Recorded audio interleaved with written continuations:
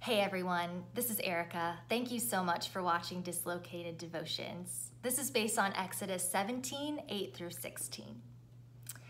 So my husband and I just bought a new grill last week, and of course we wanted to cook everything on the new grill. And our house smells super smoky right now. But one evening we started up the grill and heard thunder in the distance. But the sky looked clear and my trusty weather app said there was no rain predicted. So I thought, you know what, let's just keep going. It's gonna be totally fine. But sure enough, the rain came a-pouring. All of a sudden, we were not worried with our safety or dryness as much as we were worried about our new grill's safety and dryness. We just bought it, so we didn't want it sitting out in the rain, all hot with cold water on it. I mean, it might crack, it might get rusty, and the grill was too hot and smoky to put the cover on it. So at first, my husband tried to position our huge patio table umbrella next to the grill so that it would cover the grill and would stay dry. But the winds were too intense and it kept falling, so as my husband kept nursing the coals of the grill, I stood next to the grill holding that patio table umbrella over the grill and my husband. And as the wind was blowing, the rain was coming down sideways, and I was just holding that patio umbrella upright. It reminded me of the precious moment of Moses, Aaron, and Hur in Exodus. During the battle of the Amalekites, it was only when the staff of God was raised in Moses' hands that the Israelites were winning the battle. When Moses had his staff lowered, the enemy was winning. And when Moses' arms got so tired from holding the staff, his right-hand men put a stone under him and held his hands up, one on each side.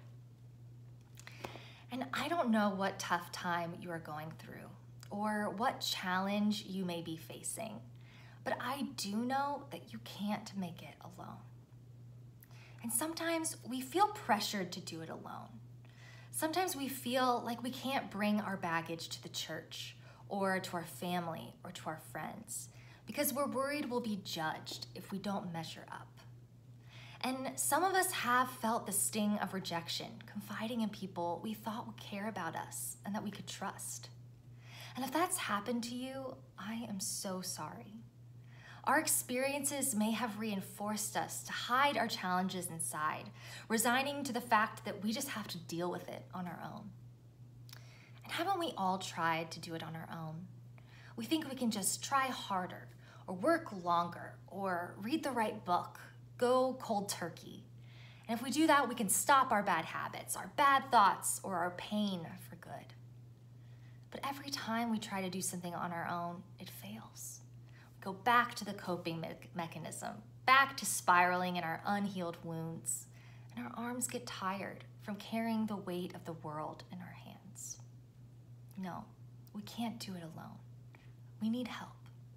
Just like my husband needed me to hold the umbrella steady during the storm, we need help keeping ourselves steady in the storm. We need something to prop us up when we're too tired to keep going. We need the power of God to lift us up, the sustaining power that the Holy Spirit gives. And sometimes this power of God comes through the vehicle of others.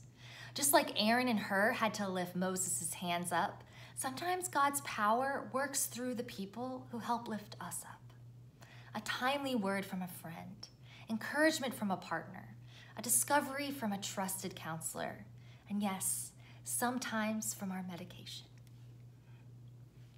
But friend, I want you to know, if you think you're in this battle all alone, you are not alone. You have a God who is present with you in every battle and in every storm. And you have a God who can redeem every circumstance for good. And if asking for help from someone or talking about your challenges seems really scary, I totally get it. And I want to encourage you to have faith. You might be judged. You might be rejected. That is possible.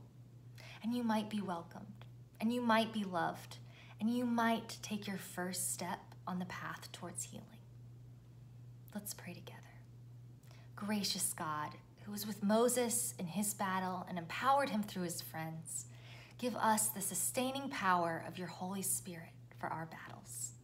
Give us the courage to lean on those around us, to speak up about our challenges, and to lovingly welcome someone who shares their tough times with us. Help us to stand firm in our hope that you'll redeem everything for good.